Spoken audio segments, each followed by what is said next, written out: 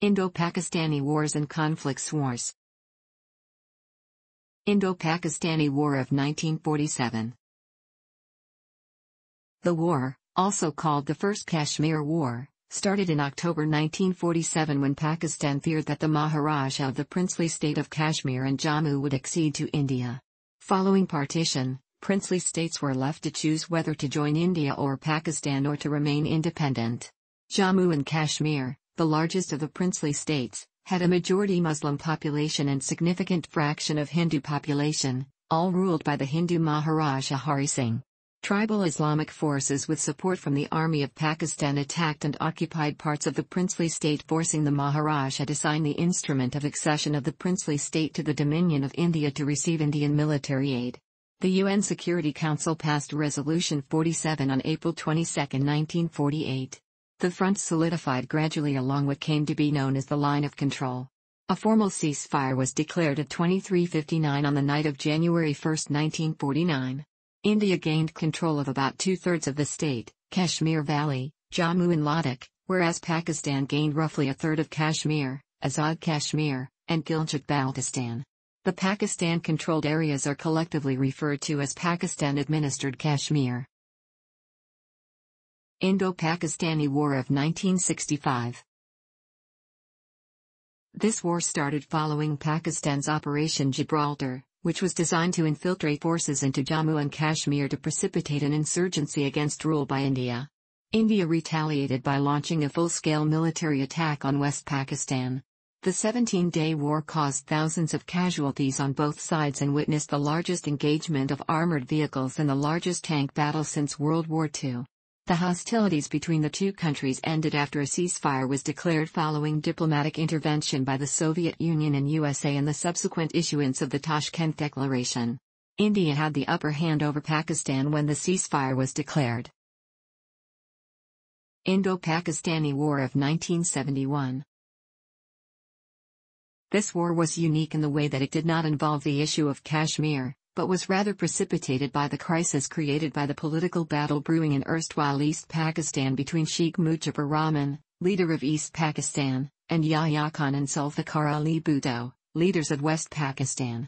This would culminate in the declaration of independence of Bangladesh from the state system of Pakistan. Following Operation Searchlight in the 1971 Bangladesh atrocities, about 10 million Bengalis in East Pakistan took refuge in neighboring India.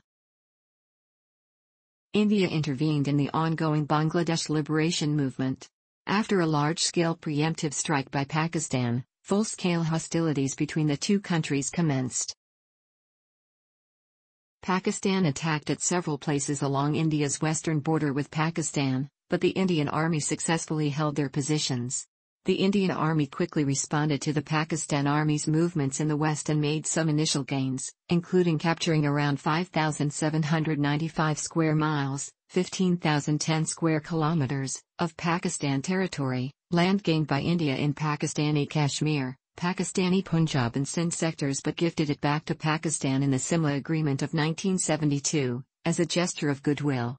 Within 2 weeks of intense fighting, Pakistani forces in East Pakistan surrendered to the joint command of Indian and Bangladeshi forces, following which the People's Republic of Bangladesh was created. This war saw the highest number of casualties in any of the India-Pakistan conflicts, as well as the largest number of prisoners of war since the Second World War, after the surrender of more than 90,000 Pakistani military and civilians. In the words of one Pakistani author, Pakistan lost half its navy, a quarter of its air force and a third of its army. Indo-Pakistani War of 1999. Commonly known as the Kargil War, this conflict between the two countries was mostly limited. During early 1999, Pakistani troops infiltrated across the Line of Control, LOC, and occupied Indian territory mostly in the Kargil district. India responded by launching a major military and diplomatic offensive to drive out the Pakistani infiltrators. 2 months into the conflict, Indian troops had slowly retaken most of the ridges that were encroached by the infiltrators. According to official count, an estimated 75% to 80% of the intruded area and nearly all high ground was back under Indian control. Fearing large-scale escalation in military conflict, the international community, led by the United States, increased diplomatic pressure on Pakistan to withdraw forces from remaining Indian territory. Faced with the possibility of international isolation, the already fragile Pakistani economy was weakened further. The morale of Pakistani forces after the withdrawal declined as many units of the Northern Light Infantry suffered heavy casualties. The government refused to accept the dead bodies of many officers, an issue that provoked outrage and protests in the northern areas. Pakistan initially did not acknowledge many of its casualties, but Nawaz Sharif later said that over 4,000 Pakistani troops were killed in the operation and that Pakistan had lost the conflict. By the end of July 1999, organized hostilities in the Kargil district had ceased. The war was a major military defeat for the Pakistani Army.